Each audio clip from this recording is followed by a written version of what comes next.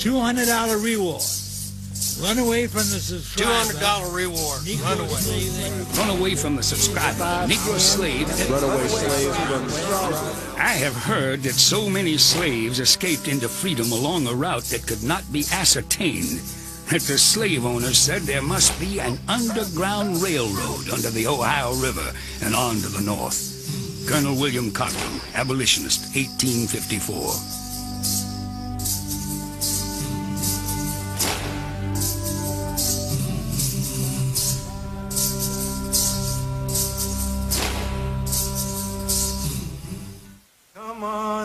Come on up, I've got a lifeline. Come on up to this train of mine.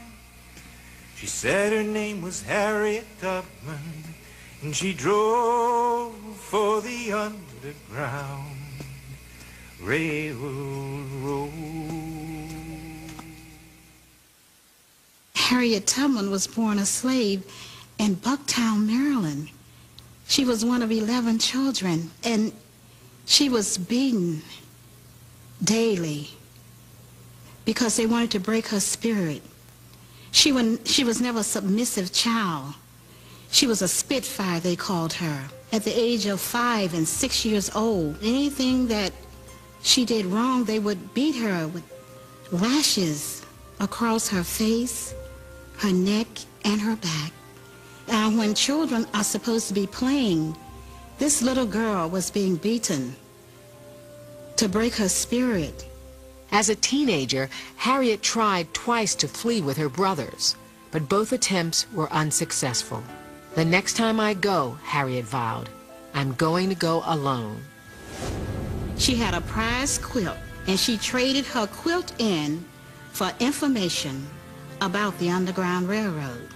And she struck out for freedom in the summer of 1849. She had vowed, she said, there was one of two things I have a right to, liberty or death. If I can't have one, I will have the other. No man shall take me alive. I will fight for my liberty. And when the time comes for me to go, only the Lord will let them kill me. As so many before her had done, Harriet set out with no plan or destination, only to follow the drinking gourd, the North Star, to freedom. The route through eastern Maryland was treacherous, filled with armed patrols on horseback and bloodhounds. Placards advertising rewards for the capture of runaway slaves were posted at every tavern and crossroads. But Harriet persevered and arrived in Philadelphia. I looked at my hands to see if I was the same person now I was free. There was such a glory over everything. I felt like I was in heaven. Harriet Tubman. Her freedom was just not enough for her. She thought about her friends. She thought about her other relatives. And so she vowed to go back. She had the name of Moses because of her ventures of going back repeatedly into slave territory. From 1850 to the outbreak of Civil War, Harriet Tubman returned south some 19 times to personally conduct as many as 300 fugitives, including her own mother and father and those brothers who had tried twice and failed. Again and again, Harriet went back through the eastern shore of Maryland, through the Great Dismal Swamp, across the Delaware River, and 500 miles more into St. Catharines, Ontario, Canada, where the runaways would be safe. So great was her courage, so triumphant her success, that planters in Maryland offered a $40,000 reward for her capture, the highest bounty ever offered for any worker on the Underground Railroad. And to never have been captured, she often boasted, I've never ran my train off the track, and I never lost a passenger. And that was true.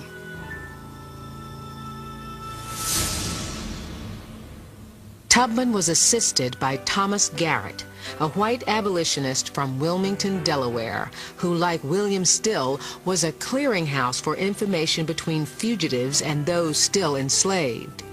He was in charge of fundraising and correspondence between strategic conductors along Tubman's route. And Garrett was outspoken, so he was continually threatened, jailed, and fined for his Underground Railroad activities. But to the end, he remained stalwart, even before a federal judge at Wilmington's Old Town Hall. In this courthouse, Garrett was ordered to pay $5,600 in damages to the owner of a slave he had helped to freedom. Instead of showing contrition, Garrett was defiant. In 25 years, I have assisted over 1,400 on their way to the north, and I now consider the penalty imposed to be as a license for the remainder of my life. You may take everything I have, but if any of you know of any slave who needs my assistance, send him to me. Thomas Garrett, 1858. When Thomas Garrett died in 1871, his coffin was put on a wagon for the steep uphill climb from his home to the Appoquinimink Friends Meeting House. A group of black men, former runaways and free men, stood in the middle of the road and refused to let the wagon pass. Instead, they took Thomas Garrett's coffin and put it on their shoulders and walked up that steep hill. They wanted to carry their friend to his final resting place. The Underground Railroad is, I think, important because it makes the point that some people were able to overcome the socialization of their culture. That is a socialization which provided for the notion that race was really important and whites were superior to blacks, and that it was possible for these blacks and whites to work together in this interracial movement. And for every Thomas Garrett and Harriet Tubman, there were thousands more who we can never know.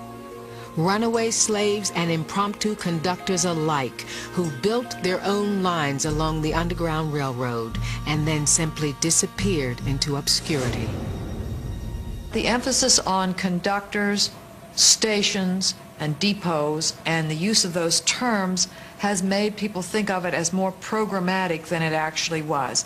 In reality, many runaways ran away without aid from anyone, had planned their escape briefly, but it was essentially opportunistic. In the morning, it might be a better idea for you to steal a canoe and cross the river or go upriver, or that might be a bad idea that morning because people are after you and it's better to stay in the woods, although you will not make much time that way. So it's a very much seat of the pants, make it up as you go along kind of decision process. Although there were organized chapters of abolition and vigilance societies along the eastern seaboard, to the west there was a much more grassroots kind of Underground Railroad in operation. Slaves escaping from Mississippi, Louisiana, Missouri, and Kentucky had no idea that there were well-funded organizations in the East. They just knew that if they could get north and across the Ohio River, someone would help them to freedom. The Ohio River was a very important part of the Underground Railroad. In fact, it's estimated that over half of the slaves who escaped made their crossing at some point in that corridor. But getting across was another matter. Nearly a mile wide in most spots, the deep, swift-flowing Ohio River is full of snags and contradictory currents. In addition to that, of course, is the fact that in those days, most individuals, and certainly most African Americans, did not swim. So you get to the water's edge, and there is freedom. It's so close you can taste it, and yet, how are you going to get across?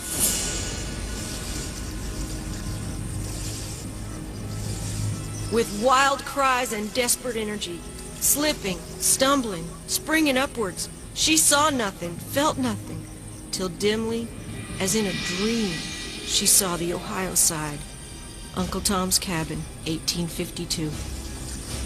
The story of Eliza and her harrowing flight to freedom across the Ohio River captivated and enraged tens of thousands of Americans who were reading Harriet Beecher Stowe's new novel, Uncle Tom's Cabin. It was Eliza's story, many historians believe, that crystallized the anti-slavery movement in America, propelling us toward civil war. After Harriet Beecher Stowe wrote the book, slave owners came out to say that this was fiction, but Harriet based most of her characters on things that she had seen. She says that the descriptions of Eliza she got from a minister, and apparently that did affect enough people, because a lot of people said we didn't know that this was going on until after the book was written. The book was fiction, but Eliza Harris was not. The character was based on a real woman who had crossed the Ohio River not far from Stowe's home in Walnut Hills, Ohio. The real Eliza Harris was trying to reach a little town called Ripley. Not many people know about Ripley, Ohio today, but in the 1840s and 50s, everybody knew Ripley. It was Freedom Town, USA. Swing low, sweet chariot, coming for to carry me home. Swing low, sweet chariot, coming for to carry me home. I looked over Jordan, and what did I see? Coming for to carry me home.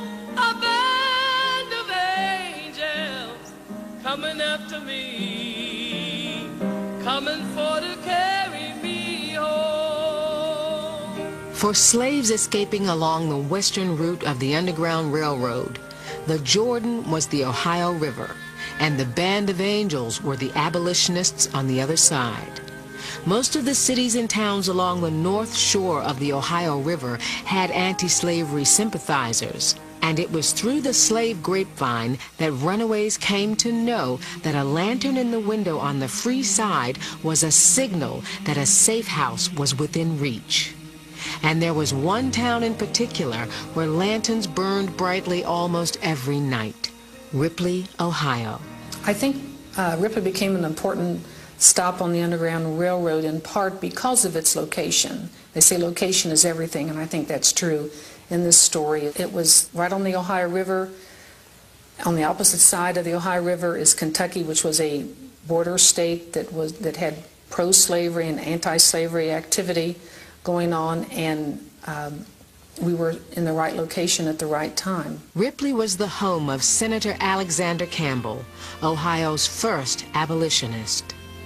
He was a persuasive speaker for the cause, and by 1854, the Ripley Abolition Society had a membership of 300, nearly the entire population of the town.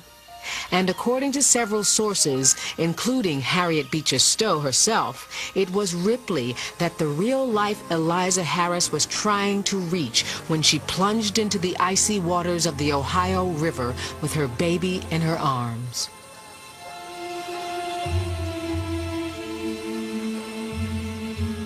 As in a dream, she saw the Ohio side and a man helping her up the bank. Save me, do hide me," said Eliza. "The best I can do is to tell you to go far," said he. "You've earned your liberty, and ye shall have it." Uncle Tom's Cabin, 1852. For the real-life Eliza, Thar was a rickety staircase leading up from the Ohio River to the home of Reverend John Rankin. It was an uphill struggle to get to freedom. And of course, the Rankin House, which was one of the major first stops on the Underground Railroad, was one of the more important ones. His house still stands atop Liberty Hill, the highest point in Ripley. The Rankins chose this location because of its visibility, and their home was on a hill overlooking the village of Ripley and the Ohio River and the Kentucky hills. And they kept a lantern or a lamp in their window every evening, and that was the beacon, almost like the North Star, and that was a sign to escaping slaves that this was a safe house and they were welcome here. They would be sheltered and fed and cared for, and when safe, moved on to the next station north. For 40 years, John Rankin, a Presbyterian minister, and his family harbored as many as 2,000 fugitive slaves, his sons ready to defend them with guns. Some runaways stayed in Ripley and established a free black settlement known as Africa on the Hill. Most were ferried on, among them the real-life Eliza, and Lewis Hayden, the same Lewis Hayden who would travel on to Boston to become a famous abolitionist and station master himself. Reverend Rankin was outspoken and paid a price for it. Twice attempts were made to burn down his house, and Kentucky slave owners had a standing reward of $2,500 for the abduction or assassination of Reverend Rankin. Perhaps that is why, less than a mile away, another man who was also harboring fugitive slaves kept quiet and kept to himself. He kept so quiet, in fact, that his story was almost lost. His name was John P. Parker. Parker's contribution to the Underground Railroad was, first of all, he was one of the men who took the chance to go actually cross the river over into slave territory and pick up these freedom seekers. And for an African American, if he had been caught, he was either, he could have been killed on the spot, he could have been re-enslaved, or else he would have 10 to 20 years in the state penitentiary. John Parker was himself a former slave who ran away twice and failed both times. By working extra jobs on the side for his master and others, Parker was able to save enough money over a 20-year period to purchase his freedom in 1845 for the extraordinary sum of $1,800. The real injury of slavery was the making of a human being an animal without hope. Now that it's all over, I know slavery's curse was not the pain of the body, but the pain of the soul. John P. Parker, 1880. Parker led a dual life. By day, he worked in an iron foundry. By night, he ferried fugitives across the Ohio River. Almost nightly, he would make a trip over to the other side and just see, if there were any African Americans waiting to be saved. It is an irony that this man is unknown in terms of there's no picture of him. And yet, in a way, it's almost symbolic of the business that he was involved in. You don't want people to know what you look like. Eventually, Parker would purchase his own foundry and become one of the first African Americans to obtain patents for a number of important inventions, including a tobacco press and a soil pulverizer designed to replace the need for slave labor by performing the work of 100 men. He sent 4 of his children to college. His daughter Hortense Parker was one of the first African Americans to graduate from Mount Holyoke College in 1883. And so within a generation, you have a slave having offspring who are of the black middle class, which is quite an accomplishment in those times. But it was Parker's work as a conductor on the Underground Railroad that he was most proud of and least celebrated for until the recent publication of his long-lost memoir. Now we know that because of Parker and Rankin, one black, one white, as many as 4,000 fugitive slaves are believed to have passed safely through Ripley.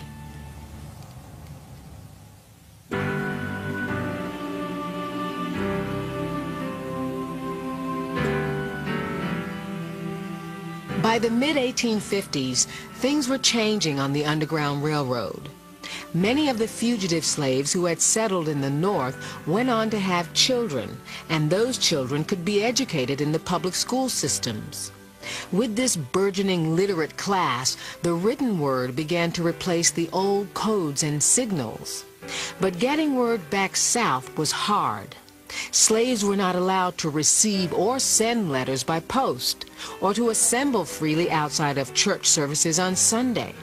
So black churches, by necessity, became the unofficial post offices of the Underground Railroad, and black sailors became the mail carriers.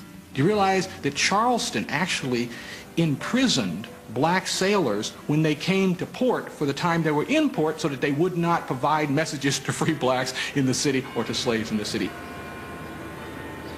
But with the help of the churches, messages did get through. In 1992, historian James Horton found a bundle of old letters still hidden in a church vault. They were letters from an escaped slave who was living in Ohio, written to her mother who was still enslaved in Louisiana. The letters traced the young runaway's life. So when she got married, she wrote to her mother, telling her about this man that she was going to marry. And when she had a child, she wrote to her mother, telling her mother about this child. And the last letter that I saw that she had written to her mother was telling her mother that this child had grown to late teenage and was about to enroll in Oberlin Collegiate Institute. And so we have this grandmother in a slave hut reading about her grandson about to enroll in college. Oberlin Collegiate Institute in Oberlin, Ohio, is still in operation today. It was America's first integrated coeducational college. Oberlin turned out some of America's first black lawyers, doctors, writers, and artists, almost all of whom were descendants of fugitive slaves. Why Oberlin? Well, why not, the citizens of Oberlin would answer. Because of its strong Quaker, free black, and abolitionist populations, the entire town of Oberlin was in effect an Underground Railroad station. Fugitive slaves had lived there for 50 years with little threat from slave catchers and kidnappers. But the Fugitive Slave Act of 1850 that had so changed the Underground Railroad in the East was also reaching into the Midwest, and when it hit Oberlin, it exploded.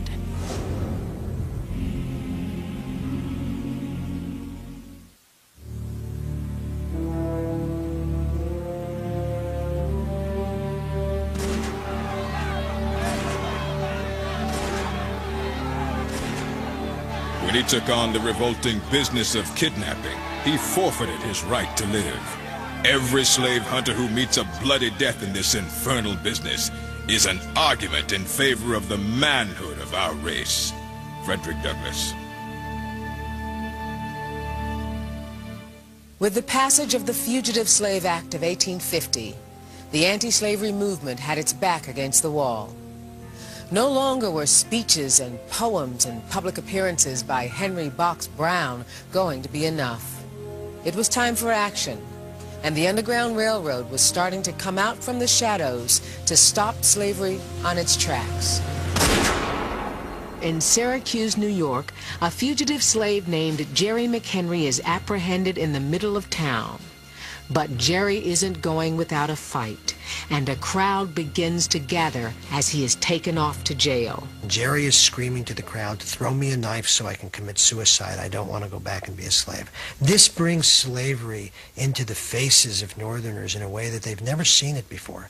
Now they see what slavery is really all about. That night, a mob estimated between 3,000 and 5,000 people attacked the jail. Then, in 1852, Uncle Tom's Cabin is published. It sells 1 million copies in less than a year. I think Harriet Beecher Stowe's book put a lot of people on notice that you can no longer deny that certain things are happening, that you must be concerned about what is happening. It will tear this country apart. Uncle Tom's Cabin was a 100-pound bomb inspired by God, fired at the damnable curse of slavery, and the explosion would be heard around the entire world. Ohio Senator B.F. Wade, 1876. blacks. And through the novel, the effect of the fugitive slave law on white America hits home for the first time through the person of Eliza Harris. When she gets to Ohio, she is taken in by the wife of the senator. He's apparently some state senator, Mrs. Byrd. Now, the moment Mrs. Byrd took Eliza in, this woman who's barefooted and her feet are freezing and her baby is crying and she's hungry and tired, the moment she does this act of Christian charity, she's in jeopardy of a $1,000 fine, a $1,000 penalty, and 6 months in jail. And this kind of drives it home to Northerners just how awful this law really is. Blacks and whites start arming themselves. They don't want to kill anybody. These people aren't interested in violence, but they're going to defend themselves at whatever cost. The mood among Northerners had changed, and nowhere was this more evident than in Boston in 1854 with the arrest of Anthony Burns, a fugitive slave. The word of the capture of this fugitive slave spreads like wildfire through the abolitionist community and through the black community of Boston. They actually break into the courthouse. A U.S. Marshal is killed in the process, but they are repulsed. Their militia is called out. Franklin Pierce, who is the President of the United States at this time, is really intent upon enforcing the fugitive slave law. He calls out the Marines. And they descend on the city and secure Anthony Burns. The scene is unbelievable. The town is filling up with thousands and thousands of people. They rope off the Boston courthouse with heavy anchor chain so that the aged Chief Justice of Massachusetts, Lemuel Shaw, this very distinguished old man, has to climb under chains to get into his own courthouse. Now, for the abolitionists, they couldn't have asked for anything better. The pictures, which they immediately start publishing in newspapers, of the Boston courthouse in chains, of course, is symbolic that slavery has chained liberty in the home of liberty, Boston, where the revolution began. The trial is brief. Because of a clause in the Fugitive Slave Act, Anthony Burns is not allowed to speak in his own defense. He is found guilty and is ordered returned to slavery. On the day that Burns is to be returned, the shop windows are draped with crepe. Across the street there is a coffin that is hung with the inscription, "Here lies liberty." Burns is marched down the street through 10,000 people on his way to the wharf to be taken back to slavery. It's estimated that the federal government spent anywhere between $20,000 and $100,000 to bring one fugitive slave out of Boston. He was later sold for $962 at auction. The Anthony Burns rescue, or attempted rescue, and his return becomes, I think, a pivotal moment in the anti-slavery movement, because I think it makes the point that slavery happens to real people. And then, in 1857, at the trial of fugitive slave Dred Scott, all those real people are dealt the severest blow of all. Chief Justice R.B. Tawney hands down his decision in the Dred Scott case, reducing all slaves to nothing more than property. The Negroes have never been, will not, and cannot be citizens of the United States. They have no rights which the white man is bound to respect. Chief Justice R.B. Tawney, 1857. In one fell swoop, all the work that had been done on the Underground Railroad was about to be undone in the eyes of the law. Tawney is also worried that in the North, some blacks are getting complete equality. There are black voters in a handful of New England states. There have already been a couple of black elected officials in New England. When Anthony Burns had been seized in Boston in 1854, the lead attorney was Richard Henry Dana, who was a white man most noted for writing the book 2 years before The Mast. But sitting behind Dana, helping him, was a young black attorney. I think that Tawney truly believed that blacks had only one place in American society, and that was as slaves. He did not like free blacks. He did not want free blacks in his world. At the national level, there was going to be no aid, no assistance, no recourse, and no place to go for blacks. It upped the ante. It intensified the situation enormously. And for them to be told that after doing every single thing you expect a good citizen to do, that you are not a citizen. You're talking anger here. People were just furious. Charles Lennox Ramon stands up and says, we owe no allegiance to a country that grinds us under its iron heel and treats us like dogs. The time has gone by for the black man to speak of patriotism. We are talking about really angry people. Shortly after the infamous Dred Scott decision, the public outcry reaches west when a fugitive slave named John Price is captured on the outskirts of Oberlin, Ohio. Fugitive slaves settling in Oberlin lived openly in the community, and people felt that once they'd made it here, they really were safe. In the public schools here in Oberlin, black and white children studied side by side, even though at that point in time the Ohio law forbade that practice.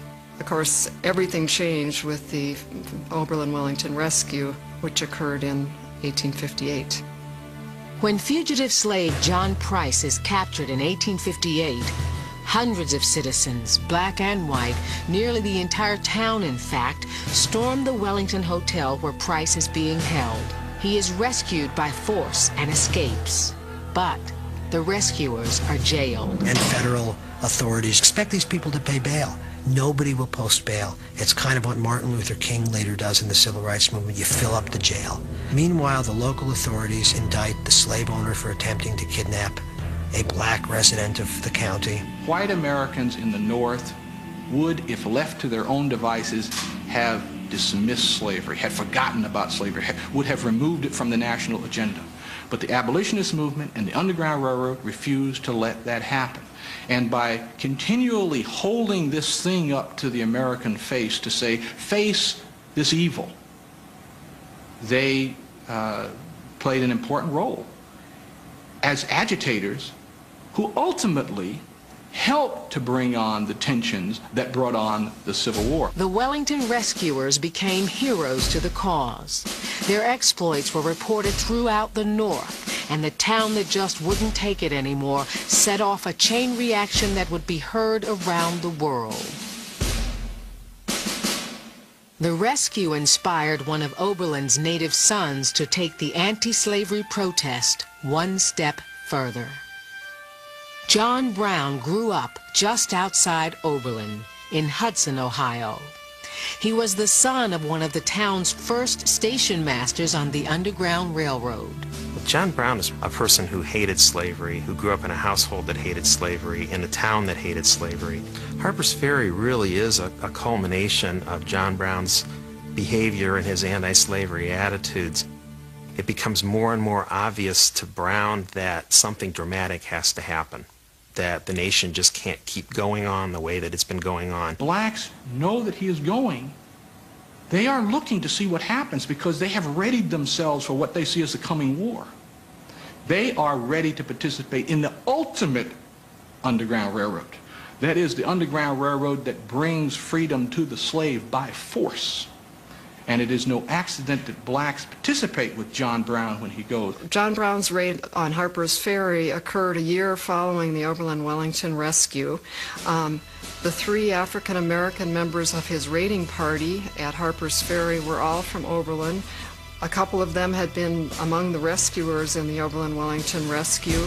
And when they were killed in the aftermath of the raid, the whole town mourned them. It does seem that maybe John Brown wanted to be caught at Harper's Ferry, that he saw himself as a sacrifice for the greater good. If that indeed is true, then John Brown's failure at Harper's Ferry didn't really exist, that John Brown was successful at Harper's Ferry because he forced the nation into making some hard decisions that the nation didn't seem to be prepared to be making before the raid. John Brown's raid was, of course, electrifying to the entire nation.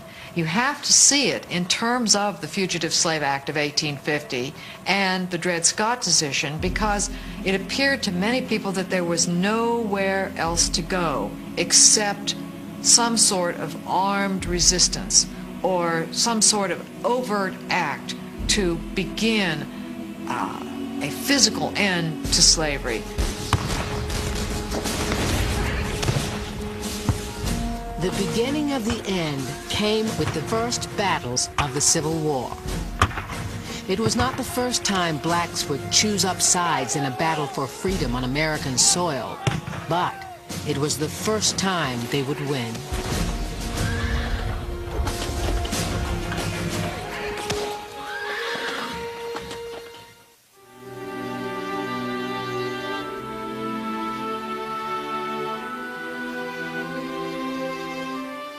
I do order and declare that all persons held as slaves within said designated states and parts of states are, and henceforward shall be free, and that the executive government of the United States, including the military and naval authorities thereof, will recognize and maintain the freedom of said persons. Abraham Lincoln. After the outbreak of Civil War, and particularly after the signing of the Emancipation Proclamation in 1863, the Underground Railroad shifted its focus. Abolition societies and vigilance committees became relief organizations, collecting funds, food, and clothing for the legions of African Americans who were now finally free. In some ways, the real work had just begun, and it continues to this day.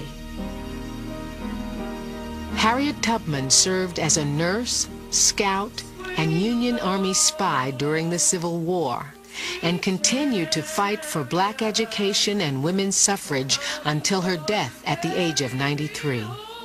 Close to the end of her life, Harriet was reunited with some of the former slaves she had helped rescue. As she was dying, about 2 hours before her death, she was conscious, and they were singing "Swing Low, Sweet Chariot, coming for to carry me home." She died March 10th, 1913. She was buried with military rites at Fort Hill Cemetery in Auburn, New York. To carry me home.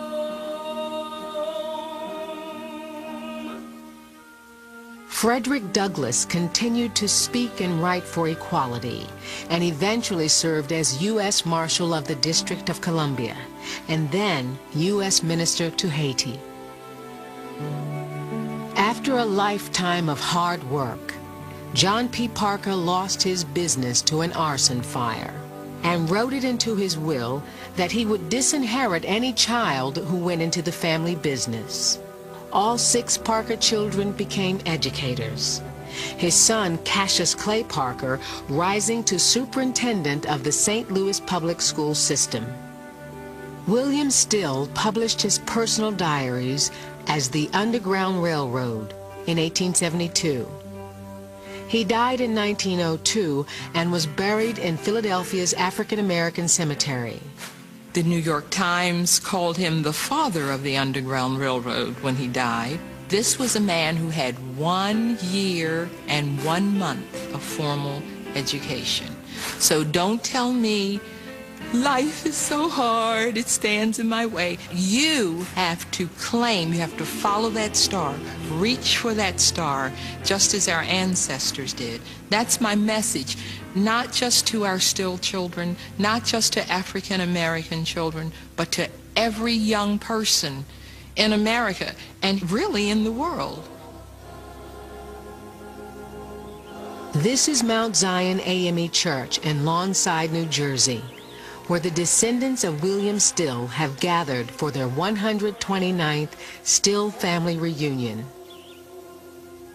They celebrate the life of a man, a champion of freedom who, like so many others on the Underground Railroad, has become little more than a footnote in history. They realize that it is only through the collective memory of their descendants and dedication to the preservation of historic sites that the Underground Railroad can take its rightful place in history. By not telling the story, important landmarks are disappearing into the urban sprawl. Congress has officially recognized the danger with the recent passage of the Underground Railroad Network to Freedom Act.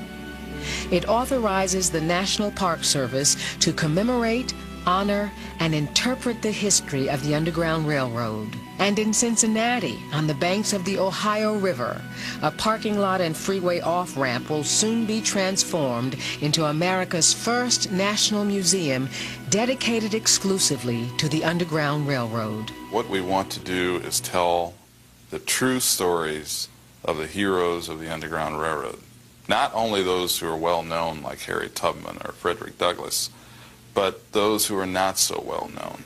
We're simply a catalyst for people to go out and experience the Underground Railroad in their own communities and across this country.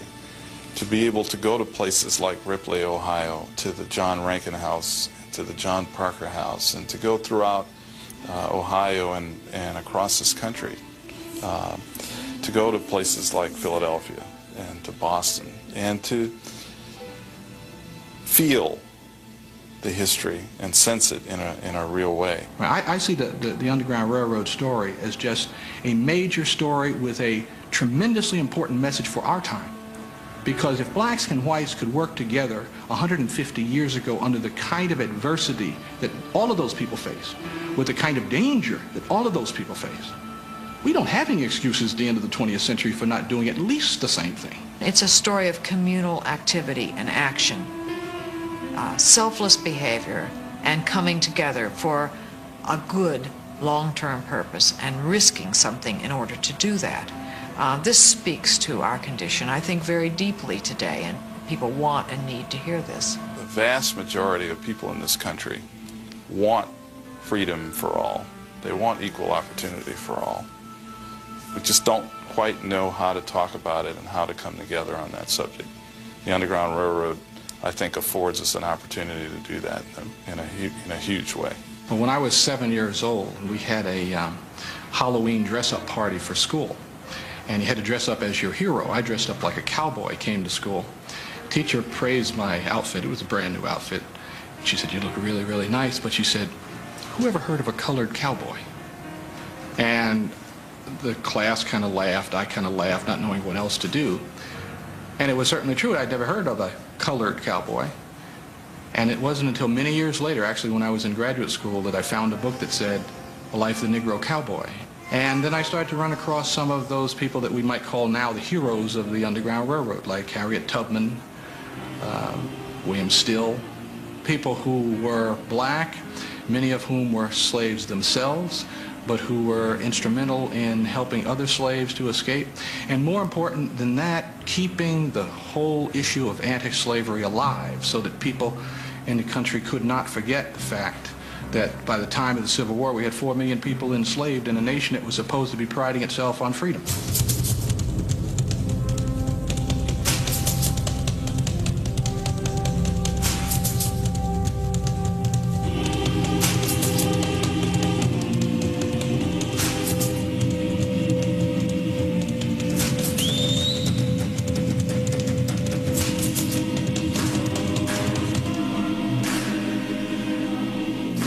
There may not have been secret tunnels crisscrossing America or ghost trains that ran in the dead of night.